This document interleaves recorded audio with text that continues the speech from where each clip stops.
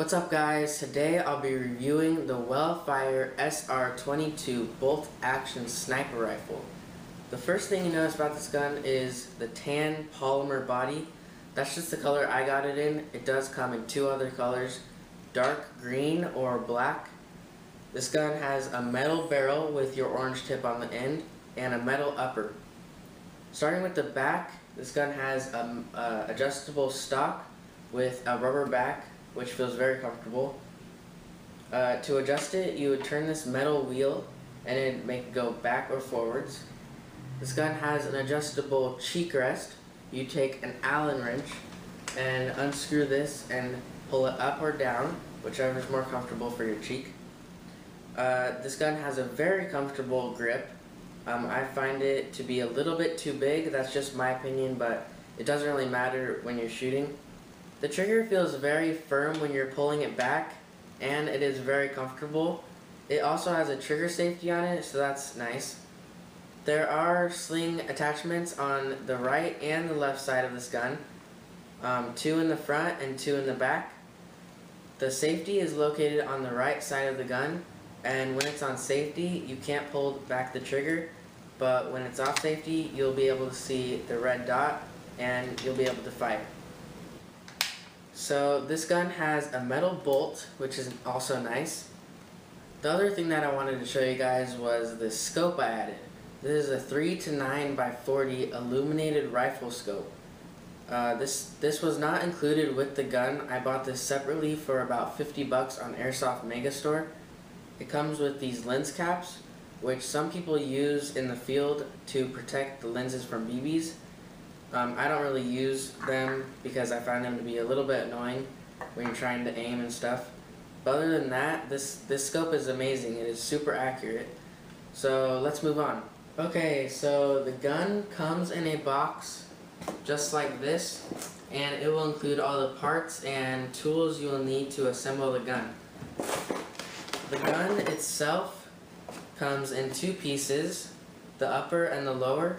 To assemble them, there are two holes. One is right behind the magazine, and the other one is on the trigger guard. The screws are already inserted in there for you when you get the gun, so all you need to do is take your Allen key, which is included in the box, and screw them until they're secure. And that's all you need to do to assemble the gun, so it's pretty easy. The box also comes with this sling, which you can attach to your gun, so that's pretty cool. And this speed loader that comes with this cool little attachment to load your magazine. To take the magazine out, you just press down on this lever, and it should pop right out. So to load it, you just press this down, take your speed loader, and hold the attachment up to it and just start loading it. So to put the magazine back in, you just find the slot and then just push it back in. This gun has a claimed FPS of about 510. I found that it shoots pretty close to that, around the 500 range if you're using .30 gram BBs. This gun weighs about 10 pounds with the scope. So without the scope, it'd weigh about 9 pounds. So it's got some pretty good weight to it.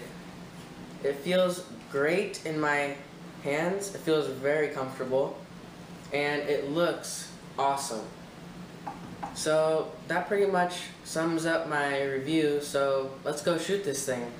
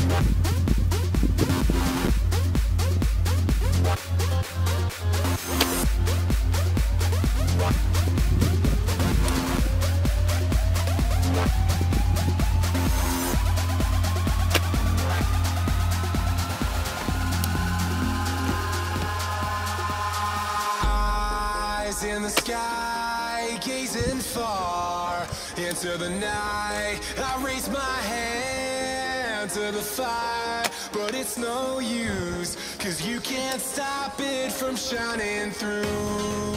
It's true, baby, let the light shine through. If you believe it's true, baby, won't you let the light shine through for you, for you, for you, for you, for you, for you, for you. Thanks for watching YouTube, and if you want to see more videos like these, please subscribe to my channel. And as always, live, laugh, and shoot stuff.